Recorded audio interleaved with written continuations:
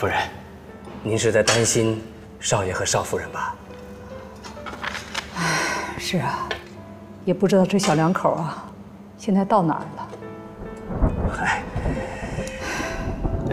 少爷这方面的经验可能少一点，但您放心，不是还有少夫人吗？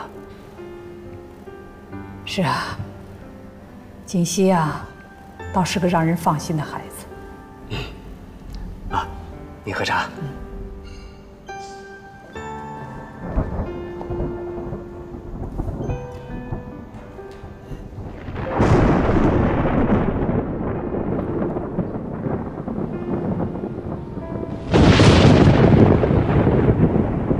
什么意思啊？打雷了！哎呀，下雨了，怎么办啊？跑！哎！哦，下雨喽！哇呼，下雨了！大爷，太感谢您了，要不是您收留我们，我们可能就要在山里过夜了。这山里条件差，不像城里，蚊子又多，可委屈你们了。谢谢啊。你们聊啊，我先进去看看。换好衣服了？对啊，我们俩今天运气真的很不错，要不是碰到这么好心的一个人家，今天晚上还不知道要怎么样呢。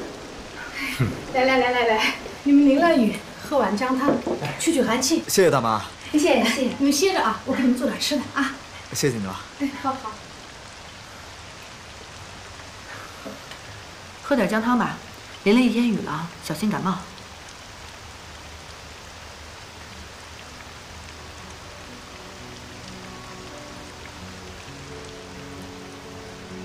怎么了？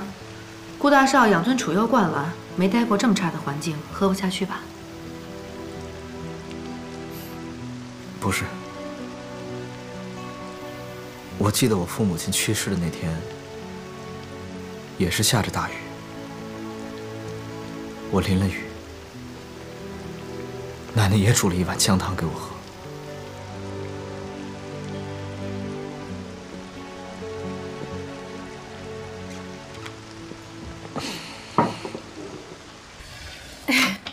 大妈，这是干干净净的，我才洗过的。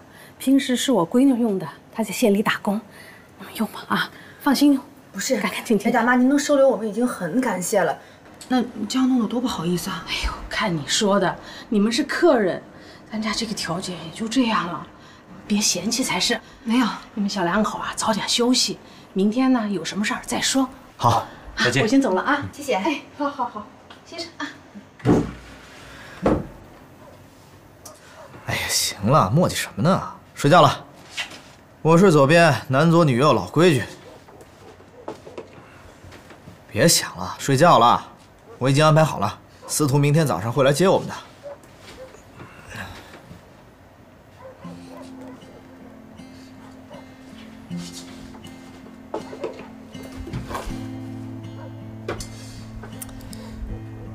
磨叽什么呢你？快睡。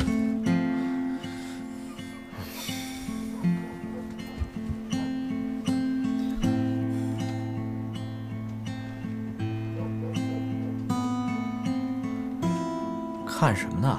关灯。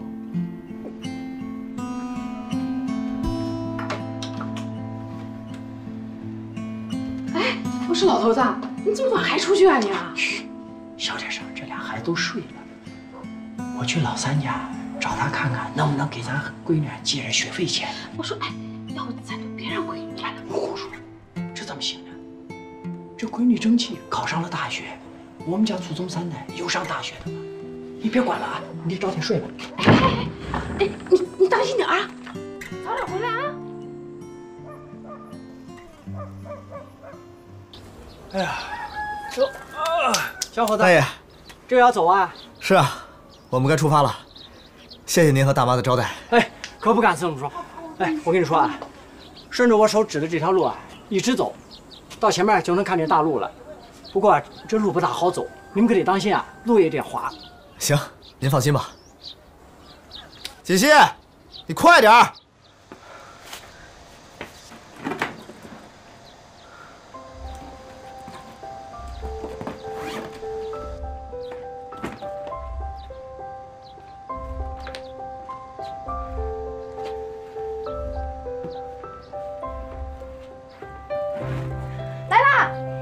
大妈、大爷，回去吧。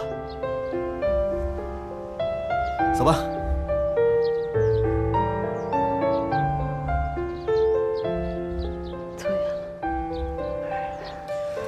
哟，欢迎光临。老板，把你们店最好吃的菜，速度最快的，赶紧上几个。好，你们稍等。哎，来吧。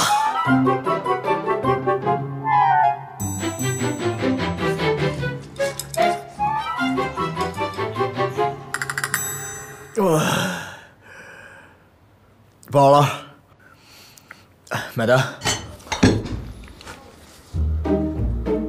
买单啊！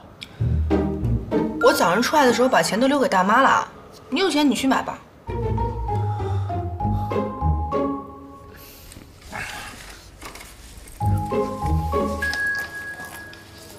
老板，刷卡吧。啊，不好意思，我们店太小，没有按这个。啊？你不会带我出来现金也不带吧？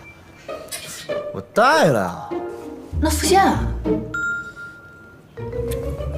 那个大爷大妈，他女儿不是要考大学吗？我看他们家条件不好，我走的时候把现金都留给他们了。你也听到了？你以为我睡着了？哎，你们两个谁买的？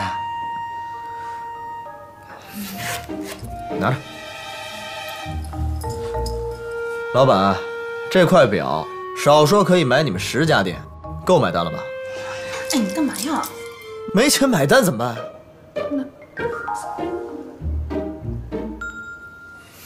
我有办法了。嘛呢？哪儿呢？乐不思蜀啊！什么？哎呀，我的天哪！你怎么那么有才呢？啊，一自驾游怎么整得跟《西游记》似的呀？啊！等着啊，大师兄马上过来救你。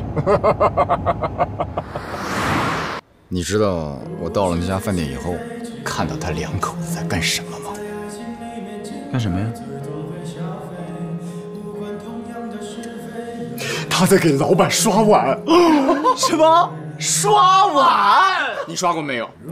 谁会刷碗？我也没有刷过。机长，你好样的！你每次都走在时代的前列。哎呦，行了，行，别没完没了的，差不多得了。看来啊，这旅游有风险，自驾需谨慎呐。让你去自驾游，没让你去开荒，好吗？哎，你没事往那深山老林里边跑什么呀？有油吗？有信号吗？能刷卡吗？长点心吧，大哥。哎，不管怎么说啊，顾少这次出行计划是彻底失败了吧？哎，不能叫失败，只能算一次失误。呦！不过我还真没想到，顾大少爷第一次动心思啊，竟然是自己的老婆。对自己的老婆动心怎么了？这越拿不下的，我越有兴趣。我跟你们说啊，我要放大招了，大招。